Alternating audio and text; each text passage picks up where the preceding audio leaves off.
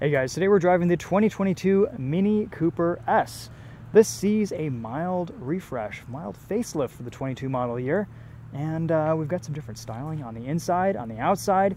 You notice we've got new 18-inch wheels and this very funky looking multicolored roof. That's one of the first things I noticed when I got into this new Mini. We also have a slightly different front bumper with a body colored panel on the inside, so we don't have that open fish face that we used to have on the 21 and previous Mini Cooper S's. Let's walk you around this new Mini Cooper S, talk about what it's been like to live with and drive this week. I think this is still a fun, enjoyable car that doesn't take itself quite so seriously, and I think that's important in the market these days. Let's hop inside and show you what it's like.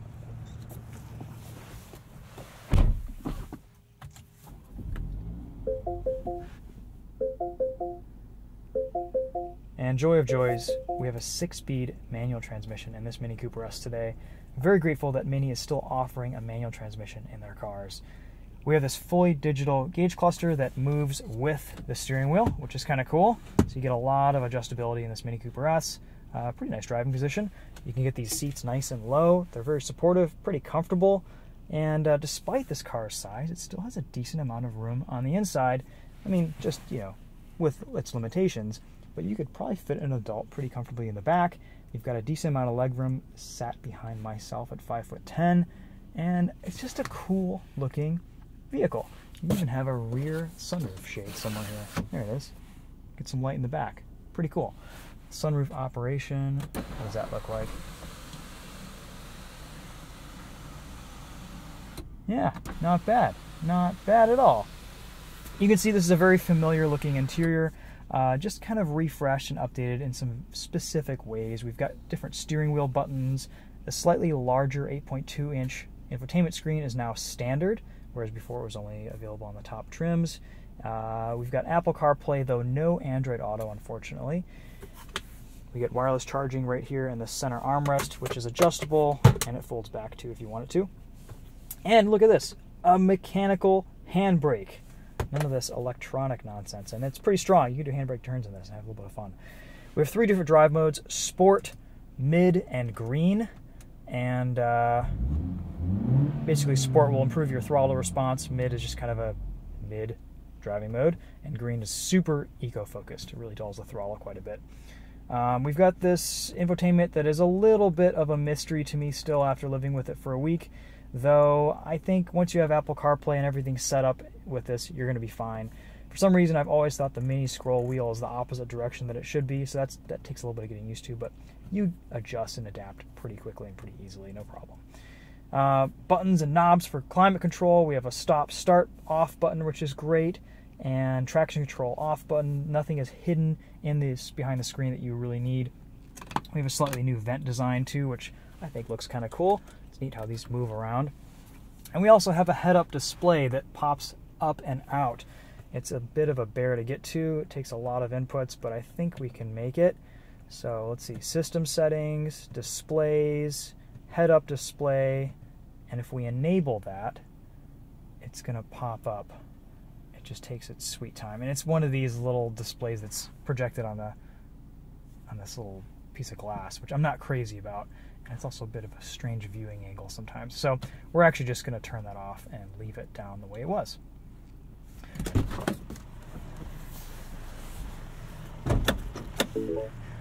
This Mini Cooper S starts around $28,000, and as spec'd, it's about 36 grand. There's about an $8,000 option that gives you all the luxury packages and features that you would need, premium sound system, all that.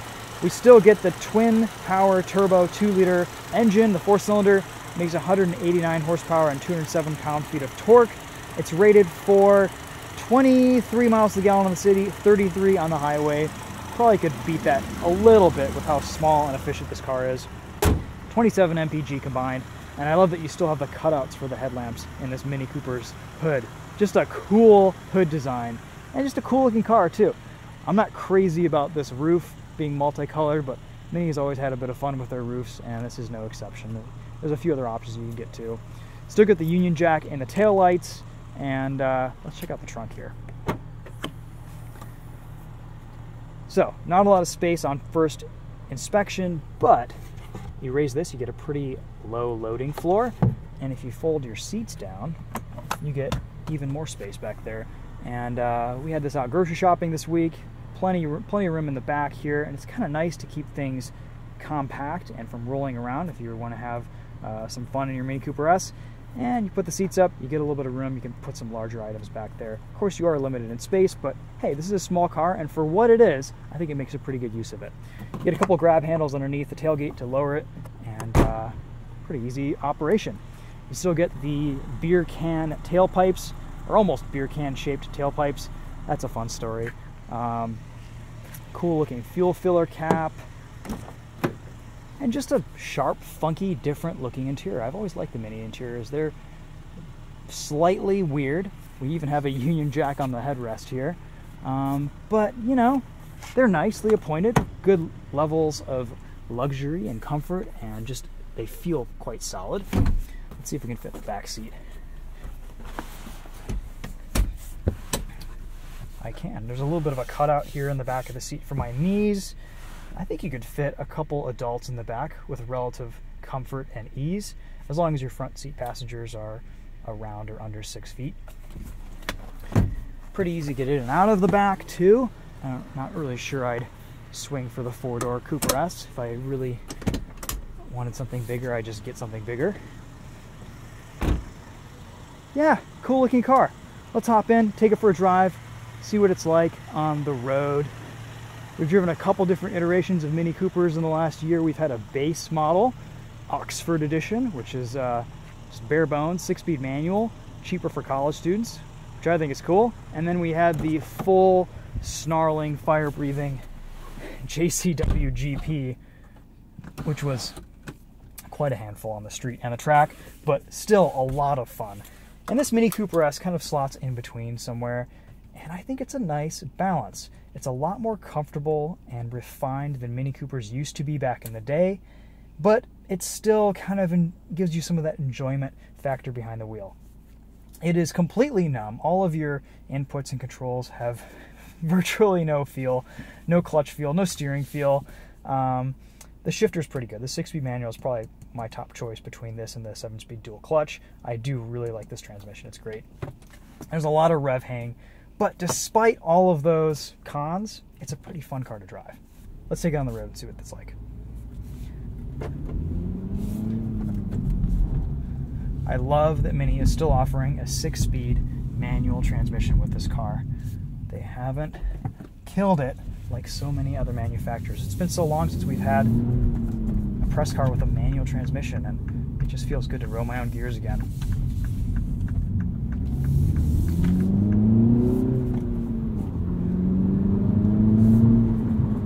Hear that rev hang? It's there. Luckily, this 2-liter turbo is very responsive. It pulls well. This is only about 2,800, 2,900 pounds, so it's still pretty light. And 189 horsepower goes a long way with a lightweight car. Luckily, the pedals are well set up for heel-toe downshifting. The brake pedal is nice and firm. You can modulate it pretty easily. Though I can't quite say the same about the accelerator pedal. We still get that joyful Mini handling, gobs of turn and grip, very taut chassis, though there is a lot of understeer. We don't have that neutral, tail-happy handling character that we used to get in the older Minis. You lift off, you chuck it in, you're not going to get any oversteer, unfortunately. On the highway, though, 75 miles an hour, this is pretty comfortable. You can get radar-guided cruise control and lane keep assist. I think that's something that's probably more available with the 7-speed dual clutch, or maybe just an option that wasn't checked in this Mini Cooper. But on the highway, it's a pretty comfortable car. Ride quality is nice, despite its short wheelbase and small tire sidewall. But this is a pretty livable package. Wind noise is very low, and we've just got a little bit of noise over potholes from these 18-inch wheels. A big improvement in this Mini from previous generations.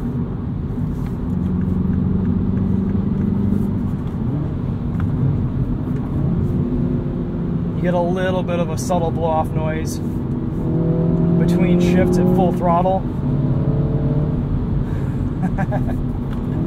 Still a fun car to drive.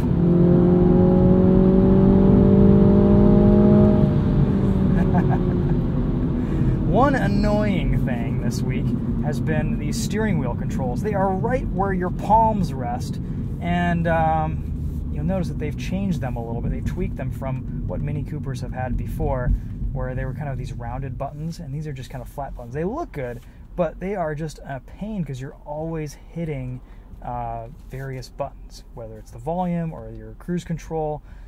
Not a huge deal because they're not that important and they don't really do much, but still, ergonomically, come on, what are you guys thinking? Move those buttons in a little bit so we don't have to hit them with our proper 9 and 3 driving position.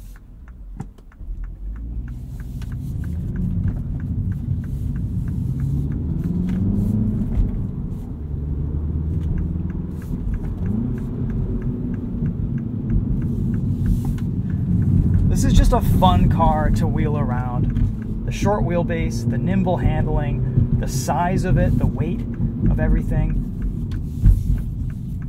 It's just neat, it's unique. There aren't a lot of cars this small anymore. And it's definitely a different experience. I think you could get into a Veloster N and have a little bit more of a hardcore experience, or get into a GTI and have a better daily driver, or a Civic Type R and have just one of the best overall cars that's out there. But this Mini just blends it all together and makes for a fun experience. It's not necessarily the enthusiast package that it used to be, but it does blend it all together well.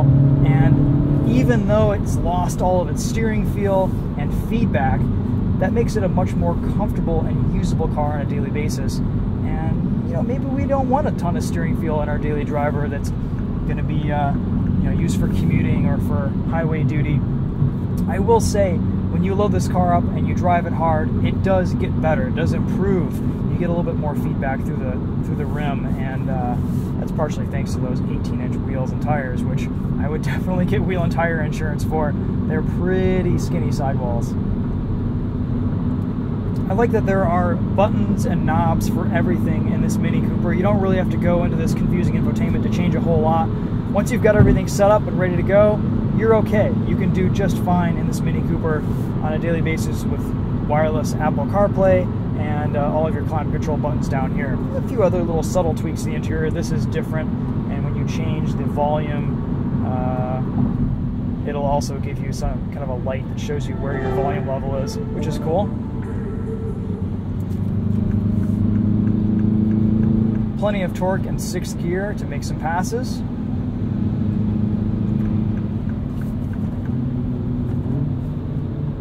And it is a responsive engine, so you can rev match with ease, you can heel toe downshift with ease. There are just gobs of rev hang. You just have to let the clutch slip into the next gear. Love this shifter though. It's just a joy to rev through.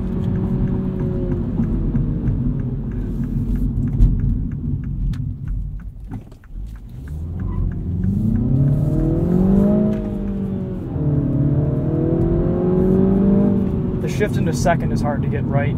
It's not the easiest car to drive smoothly. Get a good wallop of torque though at pretty much any RPM.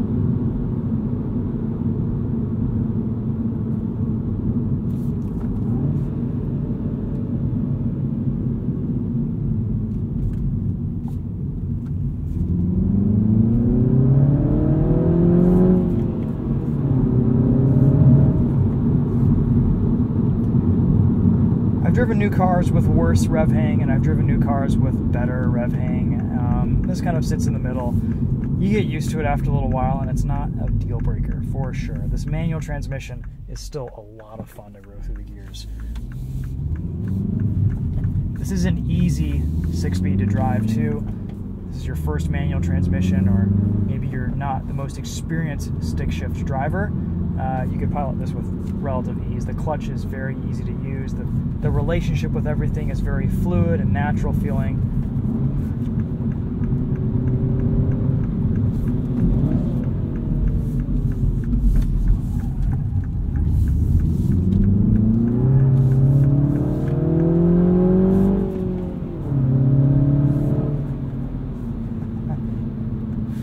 Let's turn off traction control, see what happens.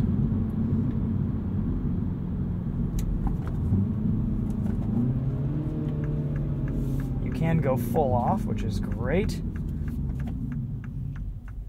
Especially good for handbrake turns if you're into that sort of thing.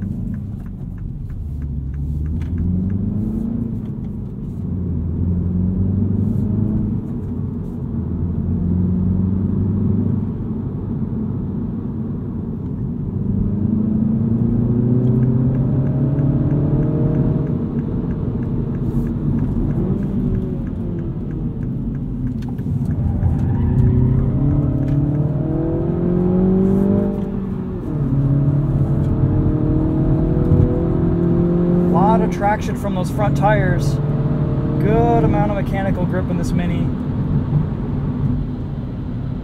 I would really like to see a bit more playfulness from the rear end, but that said, I understand that with safety in mind, you don't necessarily want that in a stock car. I'm sure there's some aftermarket options that have slightly beefier rear sway bars, and you can chuck your Mini in and have a little bit of a slide, but that's not going to happen in this Mini Cooper S, or even the JCW GP we had last year.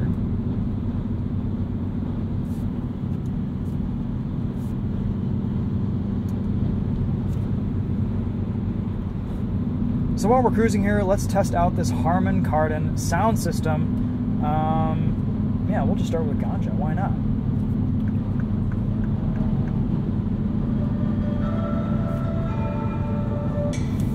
Actually use these volume controls on purpose now.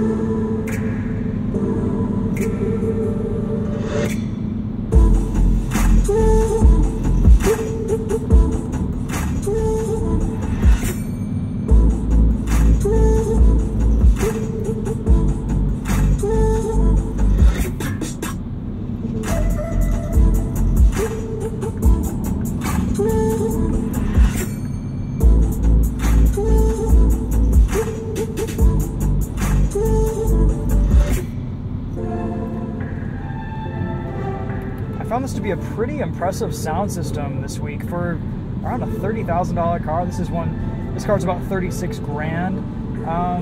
Not bad at all.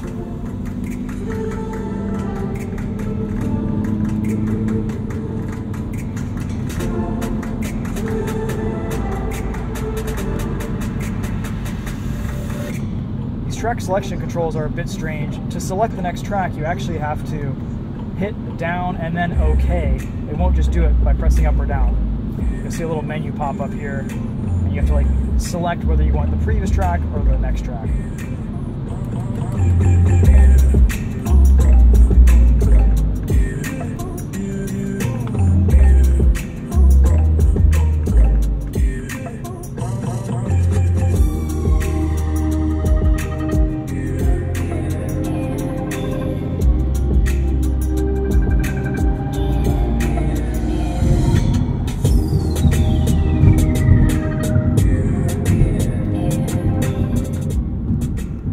Alright, so decent sound system, decent levels of comfort, decent levels of driver engagement and enjoyment.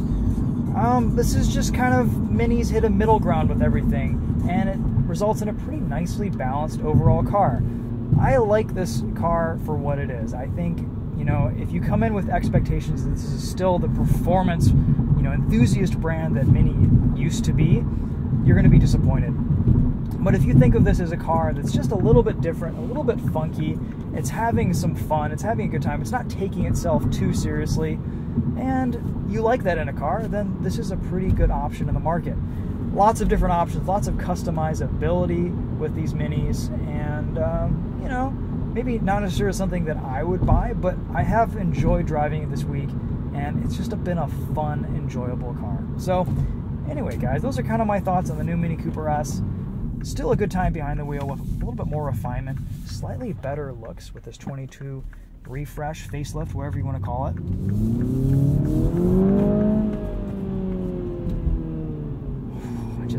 driving in the world. You just gotta let that clutch out and force it into the next gear. Okay guys, well hey, thanks for watching. Let me know if you have any questions. We'll finish up this drive, park in our lot, walk you around this one more time. But there's the new Mini Cooper S.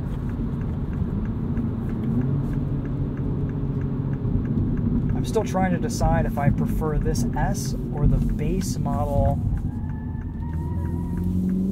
just standard 3-cylinder Mini that we had with a 6-speed manual last year. That was such a fun car. Cheap, simple, red.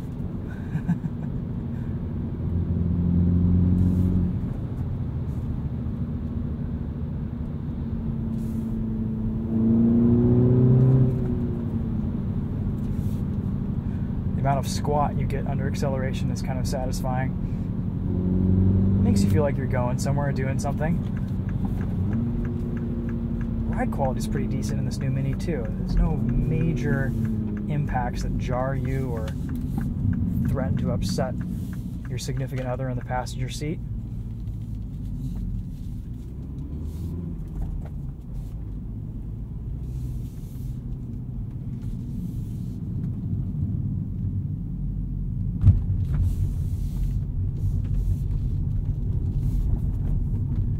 Alright guys, so that's it for this one. For more videos on this Mini Cooper S, head on over to the Winding Road Magazine YouTube channel or the Daily Motor YouTube channel. And Charlie will have something for you guys there. Thanks for watching. We'll see you guys in the next one. Yeah, Mini is still having some fun, and I appreciate what they're doing. My GoPro battery just went out, so we're going to finish this walk around on the iPhone.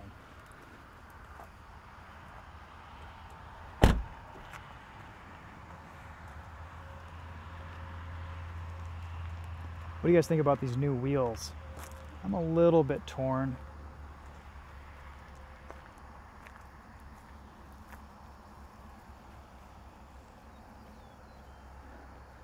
The multicolored roof is interesting.